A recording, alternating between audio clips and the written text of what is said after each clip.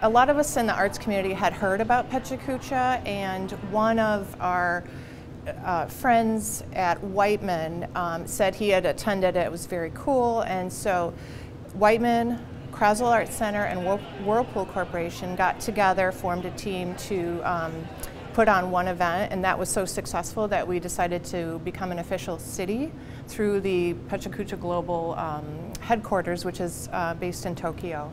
So we've been doing that since 2015.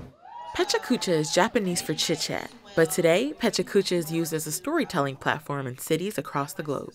So Pecha Kucha is actually Japanese for the sound of chit-chat, and it's actually from Tokyo, Japan since 2003. So it's actually 20 slides, 20 seconds per slide, which is 6 minutes and 40 seconds. So it's actually a cool way of storytelling.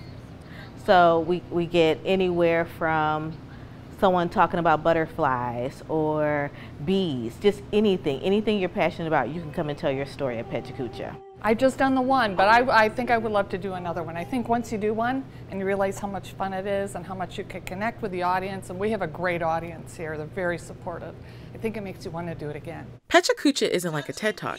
Its strict storytelling structure is what makes for a unique experience for both the viewer and the storyteller. There's a few things that make it different.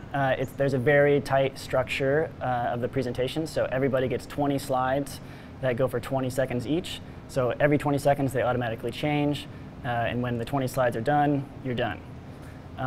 That's one thing. Also, it's a little bit more informal than like a TED Talk. You don't have to be an expert or like a hero of anyone's. You can just be a regular person, and you can talk about your interest in fly fishing or your creative project you're working on or a trip you went on. It can be anything.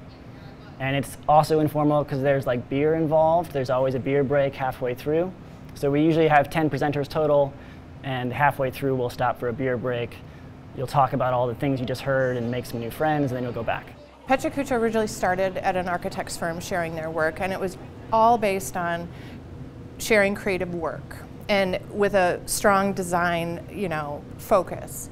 Now that it's all over the world, cities have to stick to this format, but the topics have varied from life stories, life lessons, to hobbies and other creative things that people are really passionate about. We have everything from building a bug nest to a graphic designer's work.